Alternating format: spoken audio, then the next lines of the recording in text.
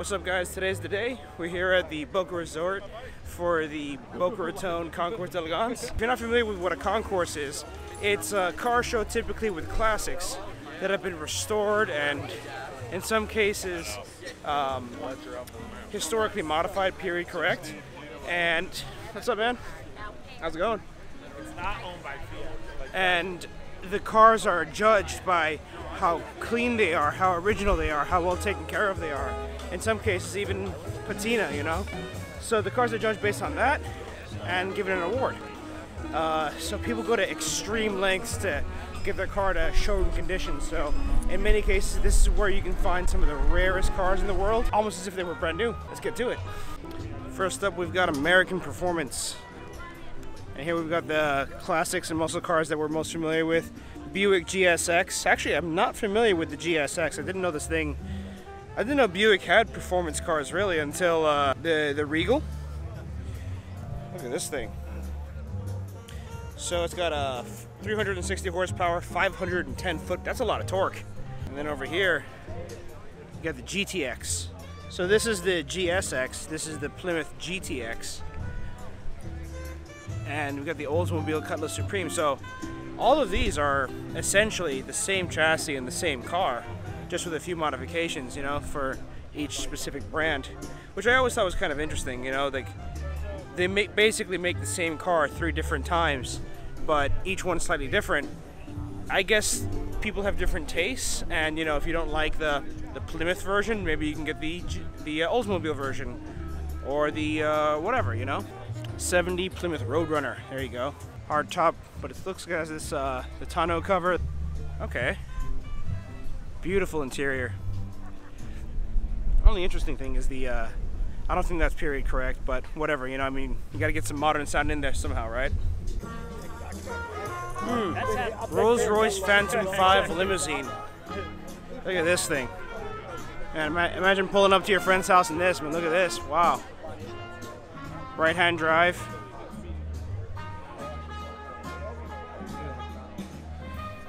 Look at the leg seat. Look at the leg room we've got back here. Interestingly, it's got this small seat right there that might be for a child. I'm not sure. Huge, huge back seat, tons of leg room, and it's got suicide doors. So that's pretty nifty. Check this out. This is a 1937 Cord 812 SC Phaeton. So it's got a 125 horsepower and the option supercharger for $415 got you up to 170 horsepower and a 0 to 60 of 13 seconds.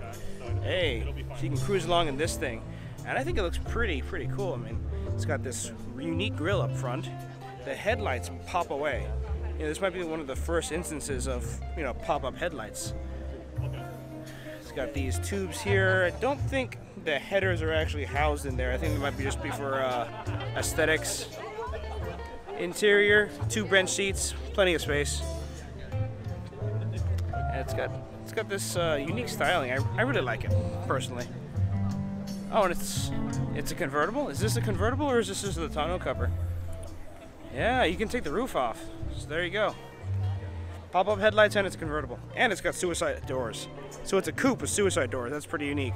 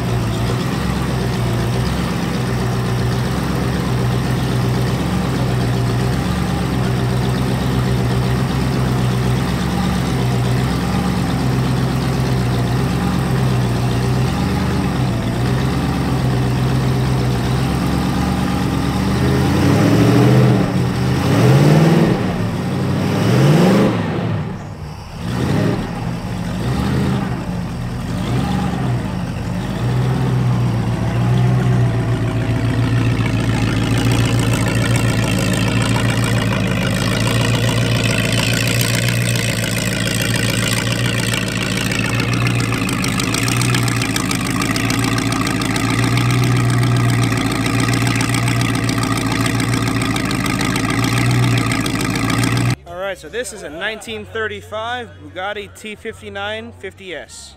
So it's powered by a 4.9 liter double overhead cam inline 8, which apparently still runs. So we've got the radiator up here with the horseshoe grill that Bugattis are known for. Is that a supercharger? Yeah. These are Look cars. at this thing. This was actually signed by the grandson of Bugatti. Oh, there you go. Wow. Yeah, I wondered what This is what nifty. that was. Yeah. Inline 8. They don't make inline 8s anymore. And the cylinder spacing is huge. Oh, yeah? To get the cams in, or to get the valves in, you have to remove the pistons, the cam, or the crank, and it's the first thing going in. Is the Wait, is it a monoblock? Is there no separate cylinder head? Wow. just only the the cam. Wow, that's incredible because typically you don't see that until Formula One cars. The machining is really difficult. Yeah, well that's what El Toro Bugatti was famous for, was machining and beauty. Just looking at the machine on this thing is like. Yeah. And is this a supercharger? Yeah, this is the supercharger down here. There's 3 Zenith updraft carburetors underneath there. Oh wow. It's gear driven. Gear-driven supercharger. You don't even see that today. Well, I guess you don't have to worry about a belt slipping, so that's nice. And I saw you were pumping something. Were you priming like a fuel pump? Yeah, it's a fuel pump. They use Kai gas to help start it. Okay. Very nice. And then we were pumping actually the fuel tank. It's a pressurized fuel tank. Okay. And that's what gets the fuel into it. Oh, I see. Yeah, we were, That's like the 14 Packard. Nifty. There's a 14 Packard in there. Hello. I think it did 146 or is it 146? And this is the steering. This is the. Yeah, that's your steering. This comes all the way up here to this tie rod, and then it goes to the other wheel. Oh, that's interesting. And 35, that was bad. 35 technology. Oh, I held this is crazy. This engine held the record for land speed or engine. So this was a speed record engine.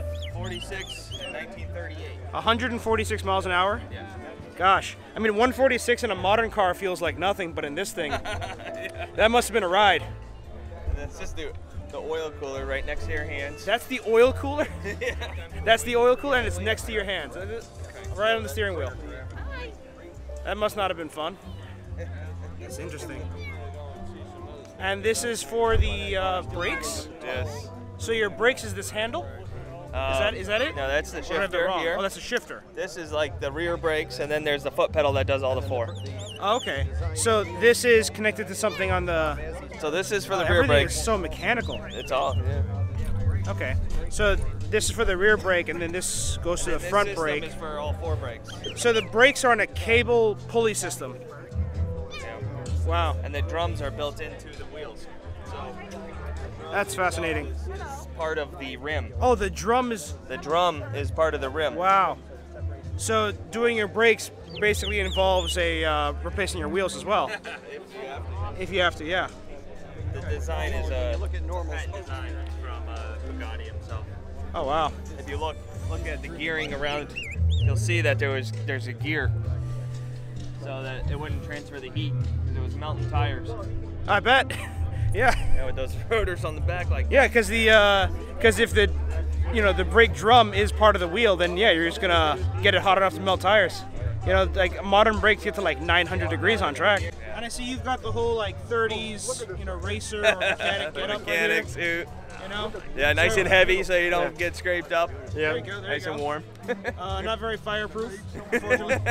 So, that's what the fire extinguisher's for. Yeah. Well, thanks, man. All right, Catch you later. appreciate it. Enjoy the show. Have fun. This is a 1962 Ferrari 250 GTO coupe. Wow, I mean, I never thought I'd see one of these in my lifetime.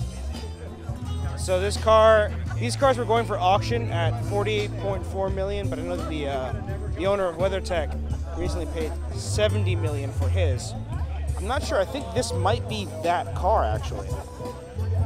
Everything in this thing is beautiful. It's got this polished gated shifter, this wooden steering wheel,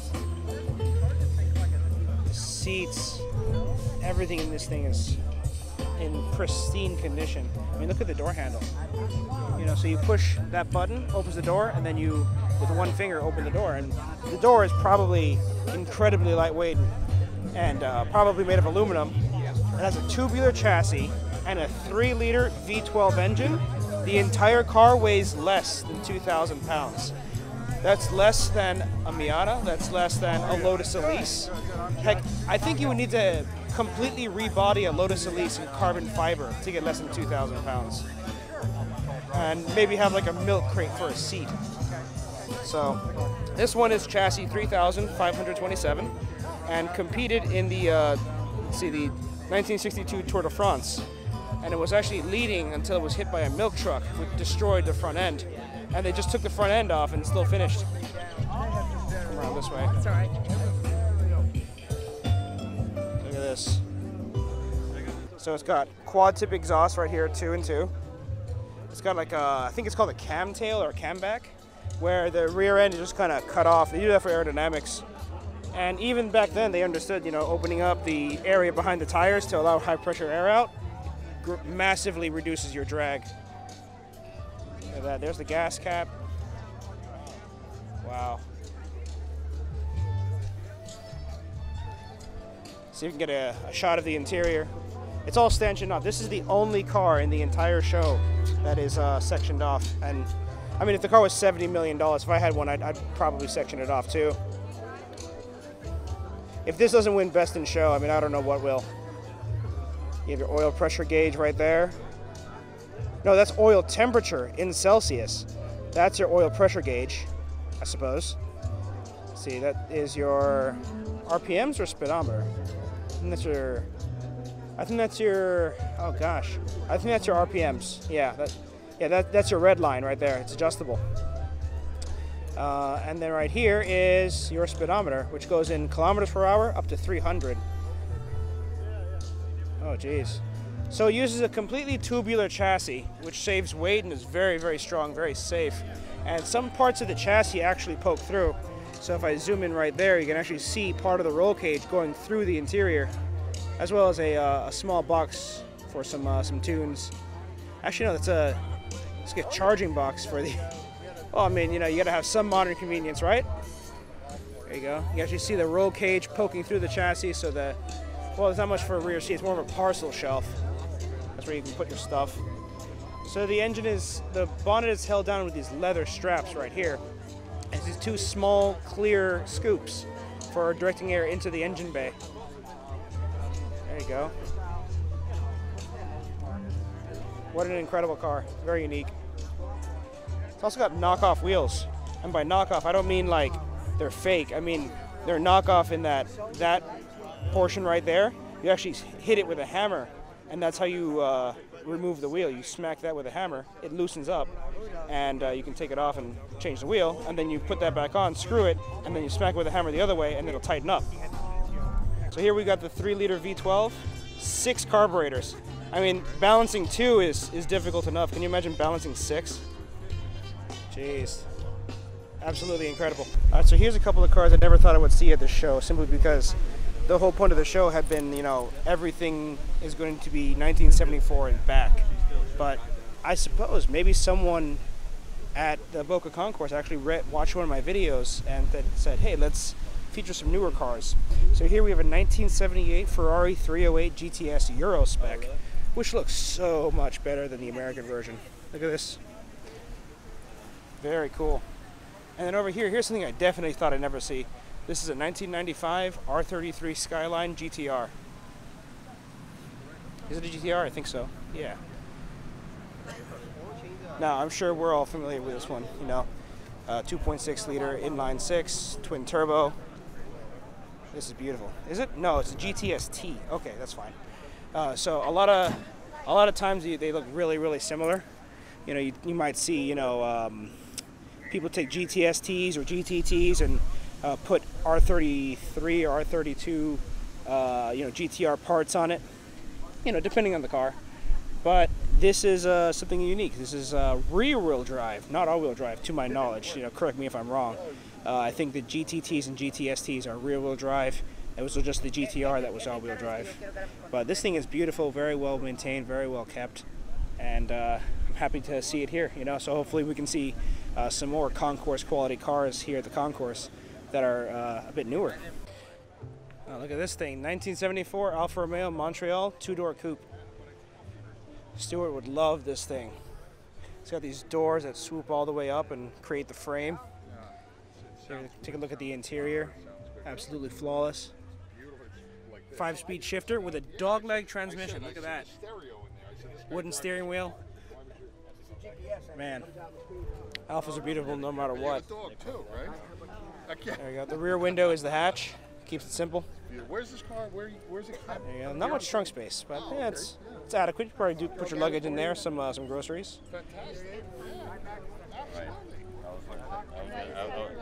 There you go. Downturn exhaust, classic plates. Yeah, cool stuff. I like these vents here. These are interesting. Do they go to something? No, I think those are just for style. You know, it's very 70s right there. All right, check it out. So here we have a GT40 and a Ferrari P3, and these are the cars that faced off in Ford versus Ferrari in the 1966 Le Mans. Now, these aren't the actual cars because those are priceless artifacts kept in museums. These are actually kit cars, but you know what? They're close enough. They're close enough for us to get the idea. You know, so we got this beautiful styling all the way through here. This 40 inches tall. Like, this is, look at this. So that comes up to my waist. Yeah, my waistline is taller than the car. Look at this thing. Actually, I think it's like 42 or 43 inches tall. There you go. Exhaust pokes through there. We got the carburetors in back. The big V8 engine. I might ask them to pop the rear bonnet for me so I can, you know, open up the rear clamshell and check it out. But yeah, we got the knockoff wheels. Look at this. The radiator here with the outlets. Really nice stuff. Let's take a look at the Ferrari, and this thing is just beautiful. It's got the swooping arches. Everything's so curvy and beautiful. Here we got a much larger opening than the Ferrari for cooling, relieving air that's coming through the front of the car. This one is green. I'm not sure what color the originals might have been. I would imagine red, but I guess I could be wrong. Right-hand drive, and then the passenger side is just electronics and stuff. This is really cool. Gated shifter, of course. Let's see if we can zoom in on the shifter, get you guys a shot of that. Yeah. This is probably a fairly faithful replica of the original. You know, save for a couple things, you know, modern plastics and so on and so forth. Look at this. Dry sump. We got the oil catch can right there. Real nice, real nice. Too bad it's not using my fittings. That would be nice. But here we got the oil cooler. Looks like a 30-row oil cooler, like a 25-row oil cooler. There you go. Transaxle back here. Nifty. Good. Cool stuff. So here we got that's actually the intake. So that comes up here. Boom. And you have the carburetors, 1, 2, 3, 4, 5, 6 for this V12. There's 2 oil filters. You know, because one just isn't enough. Now you gotta have 2. What else we have going on here? We got the distributor. It's the spark ignition, and we have this here for opening up the throttle bodies. You know. All right, we are so really happy cool. still about this beautiful weather and this incredible day. We're all What else we have here? We have the. Couple little announcements. Oh, okay. Here. This is the header. So the entire exhaust, I guess this goes to 3 cylinders, that goes to 3 cylinders. So there's 4 separate exhaust systems, and they kind of converge here, and they don't actually share the piping. They're actually just independent. So let's see. Nifty. Really, really cool. There you go. Awesome. Well, thank you to the owner for bringing this out. This is actually here at the Haggerty display, so yeah, nifty stuff. Check it out. It's Wayne Carini, chasing classic cars. Yeah, that guy. Look at that mustache. All right, guys. Well, the Boca Concours has been absolutely incredible. Huge show. The 250 GTO. I never thought that I would ever see one of these cars in person ever in my life, and you know, here it was at the show. So right now, I'm on the way to DRT, Das Renntreffen, in Sunset Place in Miami. It's about an hour away, so I wanted to attend both events. Both are absolutely ridiculously beautiful events. Here we've got the Boca Concours, down in Miami, we've got Das Renntreffen Porsche Car Show. So some of the rarest Porsches you'll ever see are right there. So I'm heading over right now. I'm leaving a little early. Normally I would stay until the end, but I want to attend both events because both those are so good. So heading out right now, heading into my car. Thank you guys for watching, and let's jump over there.